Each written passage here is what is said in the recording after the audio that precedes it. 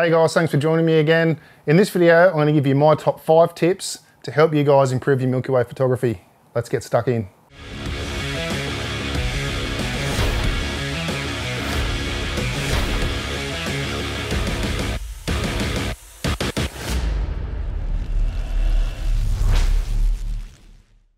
If you're new to the channel guys, welcome. If you're not new, welcome back. So let's jump straight into number 1. Social media has given us a huge resource when it comes to nightscape images, and it doesn't really matter what platform you choose, whether it be here on YouTube, Instagram, Facebook, any one of those sort of things. What we want to do is find the guys who are really changing the game, doing some incredible things and capturing the night sky like you've never seen. And most guys, when they post online, will post their EXIF data along with the image. And what we can learn from that are things like, you know, did they shoot the foreground in the blue hour? Is it a panorama? Did they stack the sky? Did they stack the foreground? And the settings they used to capture that image. Now, how that's going to help us out is the next time we're out in the field, we can just, you know, refer to those things and understand how that image was put together. I would highly encourage you guys also to interact with those guys, ask them questions, comment, and just get an understanding of how those images were put together. And that will really help you guys out. So getting lessons. Some people want to go through their learning process organically, but nothing will fast track your journey better than going and getting lessons. The types of tuition will change from person to person. If, for example, you're new to tracking mounts or you struggle to get good in-camera data, then spending one-on-one time with somebody in the field will have a huge benefit on the way you capture images. And if you're on the other side of that and you can get good in-camera data, but you just really want to up your post-production game, then you would benefit from spending one-on-one time with somebody, whether that's in person or over a Zoom call. The key with tuition though is finding someone who can customize a package to suit you and where you're currently at in your photography journey. And if you use tip number 1 and utilize social media, you'll be able to see the guys who, you know, offer workshops, offer Zoom calls, photo tours, and things like that. And if you want to know anything about the tours that I do or workshops that I do, jump over to the website and check them out.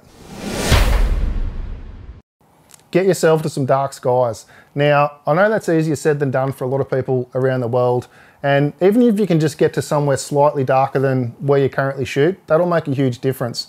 Now, for you guys in Australia, we're pretty lucky here where even if you live in a major city, you can get in the car and drive, you know, an hour, hour and a half and find yourself in some pretty dark skies.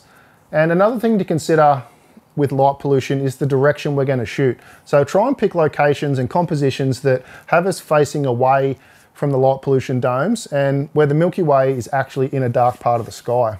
And you know, this is one of the reasons why I'm able to get so much color and detail out of my images.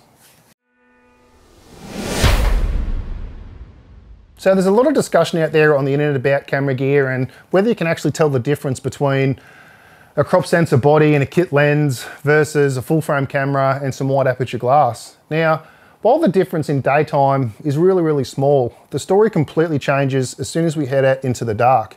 And what we ask of our cameras and our gear when it comes to nightscape is just out of reach, you know, for most kit lenses and crop sensor bodies if we want the absolute best quality. For this reason, upgrading your gear from a crop sensor body and a kit lens to a full frame camera with some wide aperture glass that performs well wide open will make a huge difference in the way you image. And we're really lucky as consumers that camera manufacturers are just pumping out new bodies, new bodies, new bodies. And what that does for us is it floods the market, the secondhand market, with really affordable, high quality camera bodies. And we're really lucky that there's so many third-party manufacturers out there producing lenses, which gives us the option to pick and choose a lens that is high quality and shoots really well at wide open apertures, which some of the big name brands don't really do.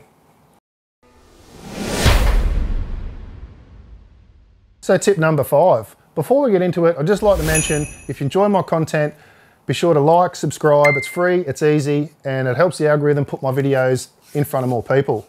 Now, the last thing is just to get out there. Now, this sounds really easy, and it is easy. So we just need to get in our car and get out and shoot.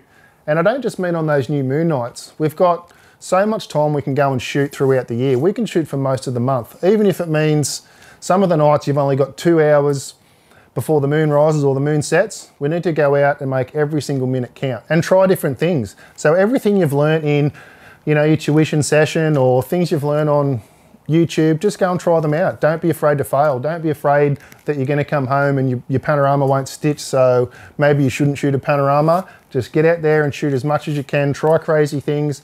And if you try all different things, you'll end up finding a niche that you enjoy, whether it be light painting, star trails, panoramas, you know, more deep space sort of stuff. If you just keep trying all crazy things, you'll end up finding that niche, and while finding that niche, you'll just improve. Your improvement will just go out of sight. If you implement these 5 things, I guarantee your images will improve this year. And if you go out and take some cool stuff, tag me on Instagram, I'd love to see it. So if you're not following me on Instagram, jump over, give us a follow. And I'd also love to hear your thoughts in the comments below. Anyway, as always, until next time, cheers guys.